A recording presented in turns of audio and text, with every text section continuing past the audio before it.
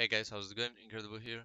Today I'll be showing you my settings for which I will be using in Zula International Cup. So first of all, you go here and you click additional mouse settings and you go to the pointer options, and this is my sensitivity in Windows, which is 6 out of 11. Yeah, you have 11 like dots in here, and the 6 is like the default settings, and I recommend using it. Some people using 5. 5 is also fine, but I'm using 6.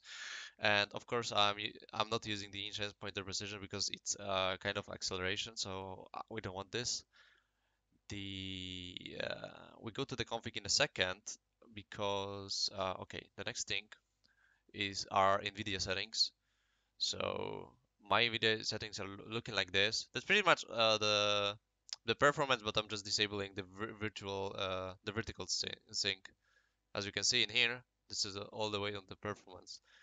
About the colors, these are my color settings. The brightness is a little bit higher, which is 70%, and the digital vibrance is 100%.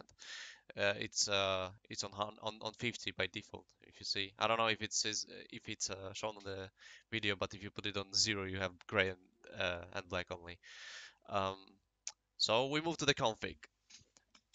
So here's the whole magic. This is my resolution. 1280 by 720. It's 16 by 9 resolution, and here are my settings. Some key binds are changed, but nothing really in particular. This is my sensitivity. A lot of people asking me. I have disabled the keychains and neons. Now I'm gonna show you how to. I will put this config in the description if you want to download it. I will now show you how to put it into your game. So you go to your game location. Oh, okay, I have the game on Steam, so I go to the properties, browse local.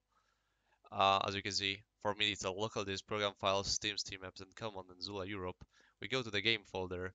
There's a config already, which is you just put it in here, and you just replace the file, and there you go. You have my config. Now, if you start the game, which I think is gonna be pretty loud because I haven't changed the settings correctly. So you might as well just adjust your sound in my config because the game is super loud because this is how I play. I'm a madman. Uh, Alright, as you can see in the settings, you see 1280 full screen. This is how I'm using.